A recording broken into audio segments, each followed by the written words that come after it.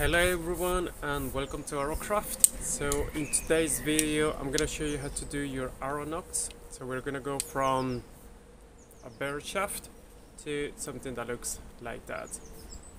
Alright, so what we are gonna need, I'll show you what we're gonna need. I have my workbench, of course. Now this is a jig that I did in order to guide the blades, and I'm cutting the shaft to reinforce the nock. So these kind of nocks, which are medieval inspired, would have this reinforcement going with the grain of the wood. So back in the day this would be made out of wood. Today we're gonna replace that piece of wood with a PVC sheet. Now, so this, which is basically just a steel tube in which I had cut with an angle grinder here and here to guide the blade, is what is gonna allow us to cut along the shaft, so we can then do that insert for reinforcing the nock. And then in a similar way, then later we'll do the slit for the nock as such. Now going back to this, like I said, it's just a metal tube.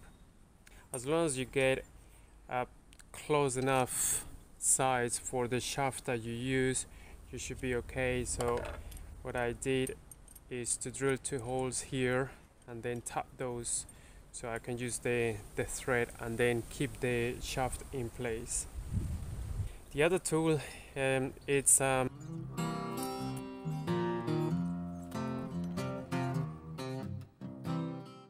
simple holder that I made for several of these blades. So one of these would be too thin for the necessary cut. So these PVC sheets that I use would be 2.5 millimeters thick.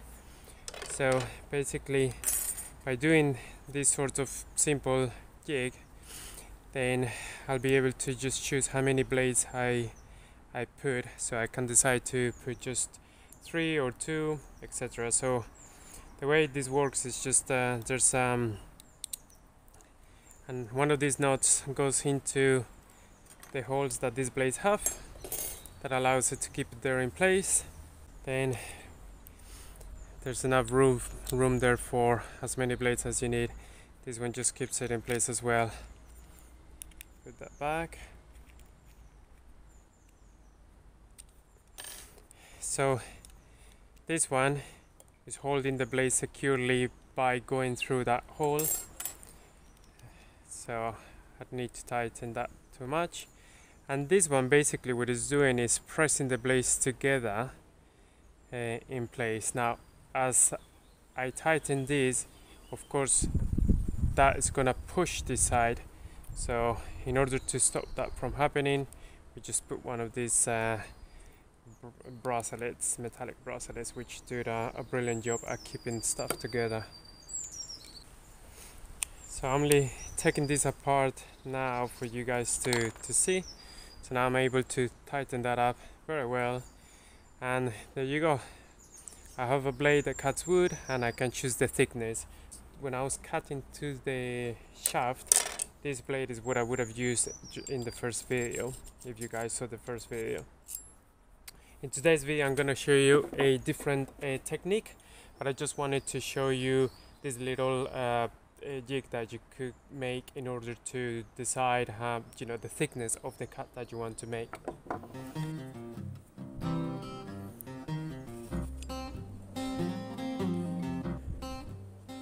And then basically I'll just push it all the way until it is flush with the exit. It depends how how deep you want to cut into the shaft anyway.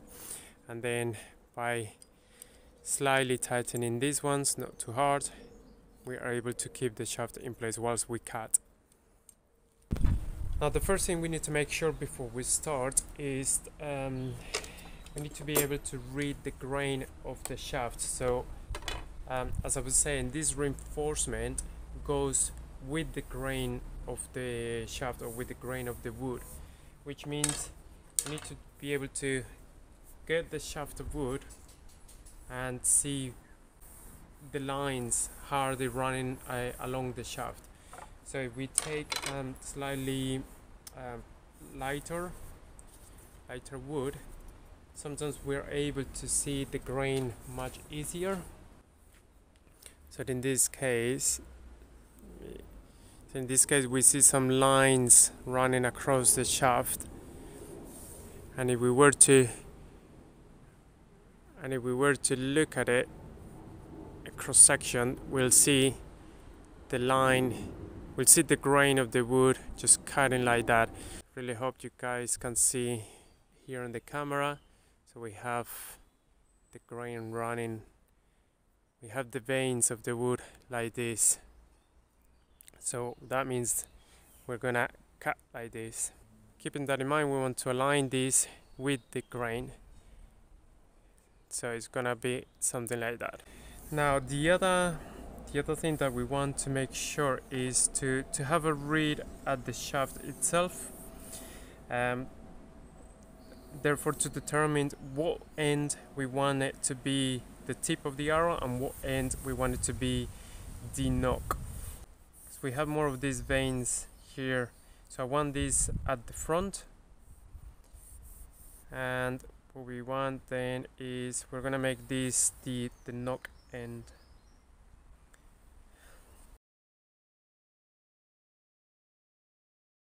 We can see the grain running along here, so by turning it like that 90 degrees, we should be able to align it with the grain of the wood.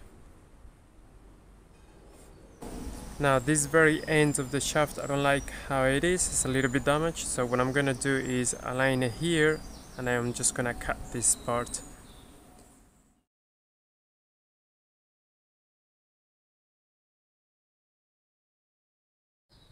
Now, having made that cut, I can see more clearly the grain of the wood. So the grain is actually going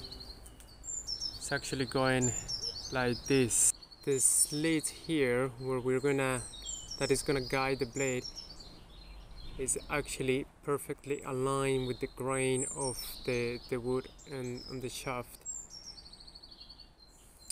So with that done, we can proceed to cut it. There's a quicker way of doing this, which is using a jigsaw. Now the thing that you have to make sure using a jigsaw is that the blade is perfectly aligned, so the blade goes up and down right when having the two slits in line, because what you don't want is the reciprocating blade to hit any of those edges. I have this on the way, so I'm just gonna do it the other way around.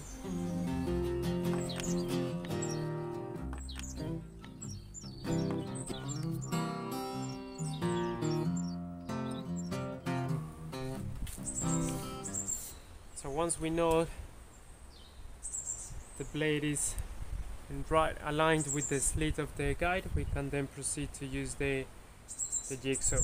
Remember, I'm using the surface to keep it in line as well.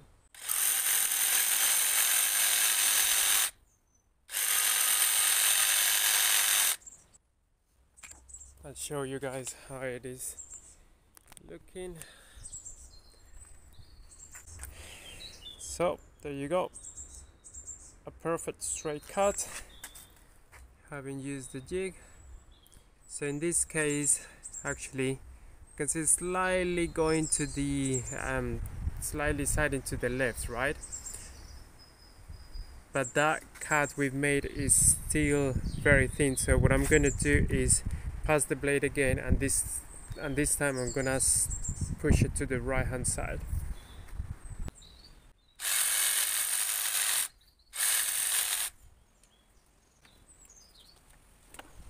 Okay, there we have it.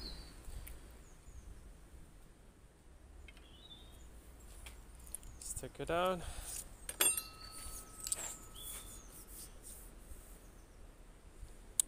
Perfect cut along the shaft to provide that reinforcement. And again, we can see the vein here, so that means we have actually cut it along the grain. We can see the grain continuing here.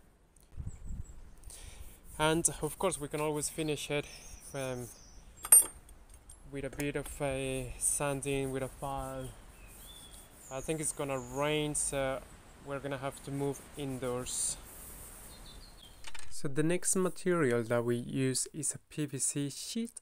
So and we are gonna cut this in stripes. Once we have the stripes, what we need to do is to make sure that we cut them to the same size as the slit and the shaft. Of course, we want to make sure that the slit that we cut on the shaft is the same thickness, so it can actually accommodate the PVC sheet, the insert. Now, if there's a bit of a gap between the slit cut in the shaft and the PVC, it doesn't really matter, as we're going to be putting some resin. I mark there where we're going to cut it to size, and it just fits perfectly in this case. And we can then get ready to apply the glue. Since the surface of PVC sheets can be quite smooth, one thing we could do is to sand it to make it rougher, and this is always going to help any glue that we use to adhere properly to the material. We just have to make sure, of course, that once we have sanded the surface, it is free from impurities and just clean. In this case, I'm using a 2-part resin, but any strong glue would do the job. And once we have the mixture, we just want to really get some of those lumps of glue in the slit, and of course we also apply some of it on the insert, the reinforcer insert in here.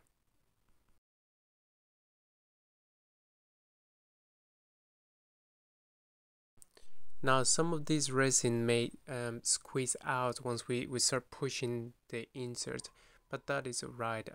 It won't be a problem once it's sealed, because we'll be removing all the excess of the PVC sheet. And then what I usually have at hand is a set of clothing pegs, but any sort of DIY clamping would do also fine. Or you can always use a sort of weight on top of it. And once we have completed that, we just wait for the glue to cure. Once the glue is all cured, we'll proceed then to remove all of the excess of the PVC sheet. At this point, it's also always good to take a second look at the shaft again. We see these veins, and spotting those veins, what's going to happen is that if for whatever reason the shaft decides to break, those veins are going to break in this like this. So we want to make sure that those veins will be facing away from our hand, and that it's important at the when we are considering what side of the knock is going to be facing away. So we are, in this case, we're going to use this side and remove all of the PVC on the other side. Keep a little bit of PVC on this side to serve as a guide for our hand to know the odd feather when we're doing speed shooting without having to look at the arrow.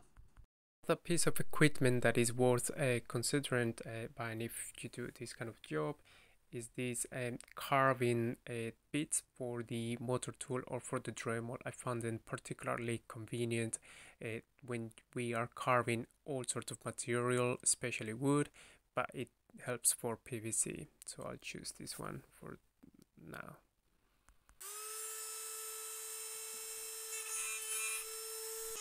So we start removing all of the PVC excess on this side of the shaft.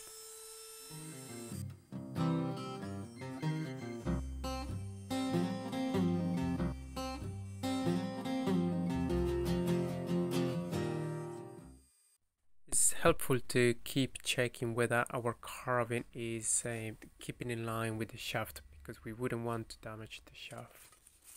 We can't do the final removal of PVC with a sanding paper. It's always going to be more gentle, less margin for error.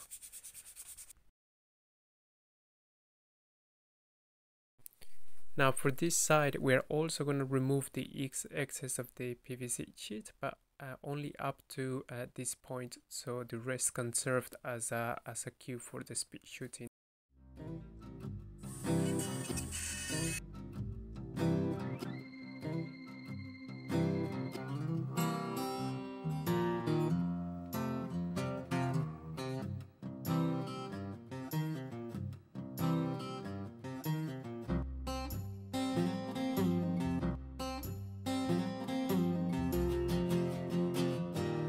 And there we have it, the first part then is completed.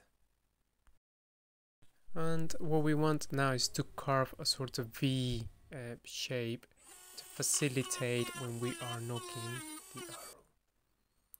Something like this is just going to guide the string, so again we don't have to look at the arrow when we are knocking it. Really nice shape indeed. The next step consists of filing a little bit further that PVC sheet, the ridge that it's gonna work for the speed shooting cueing, just using a set of fine files. So what we want is just to be barely detectable. We don't want it to be harsh, we don't want it to stick out too much, but just noticeable to your fingers. Once more, with the aid of our cutting guide, we're gonna then start cutting the actual knock slit. And in this case, the cut is gonna be perpendicular to the grain of the wood, so cutting across the reinforcement. Using 3 hacksaw blades together is gonna provide the perfect thickness for the knock that I used, for the string that I used. Again, I'm using the holder that I have made for this specific purpose. You can of course use any saw.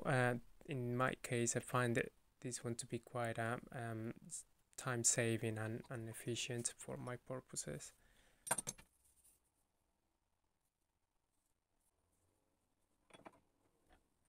Once the main knock slit is carved, then we can just do the final touches with a fine file, especially on the sides of the knock where there's gonna be a lot of tension. When we are at full draw, the corners of the knock may damage or hurt a little bit the string, so we want to prevent that by carving in a little bit of a groove on those corners. And at last we have a handmade knock. I think it turned out very well. I really like the groove for the speed shooting. And the very last step is just to make sure that the knock is wide enough to fit nicely on the string. So we don't want it too tight, but we don't want it loose. And that concludes this video. Thank you very much again for watching. Don't forget to give it a like, and I'll see you in the next video.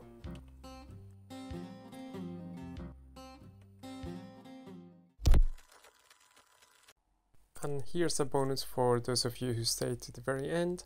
You can always apply a little bit of glue in the edge of the knock to make it snappy if that's your preference.